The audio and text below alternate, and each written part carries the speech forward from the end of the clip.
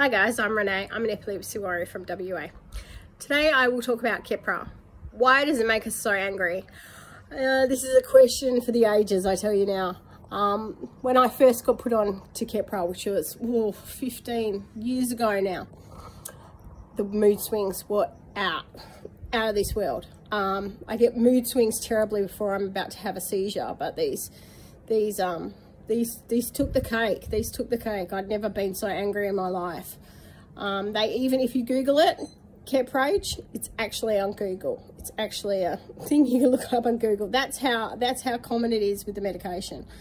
I don't know anyone that has. There is some people that don't react so badly to it, but there's a lot of people that react badly to it.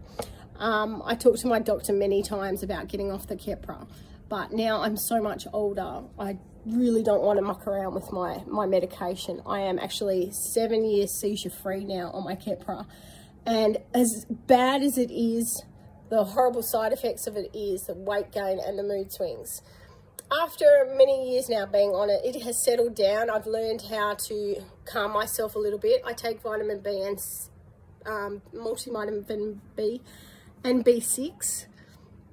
It's just a matter of time and learning to adapt. Like it is with most of the medications, they all have side effects. One of the main ones for many of the medication you'll notice is sleepiness. It makes you very sleepy, but after a while you get used to it and you adapt. And as terrible as this medication is, it is designed to keep you seizure free and alive. And the doctors aren't really concerned about the horrible side effects. They're trying to keep us alive and to save our lives. So as much as we hate the Keppra and as much as we hate this god-awful medication, take it every day for goodness sake, because you will find the right balance for you that will keep you seizure free and safe. There is other medications out there. For me, I am on Keppra and Epilim, and that is working for me. Before I was 7 years seizure free, I was 5 years seizure free, and then 4 years seizure free. So it just took a long time, many years to get the right balance. Many of us are lucky enough we can find the balance, not so much some other people.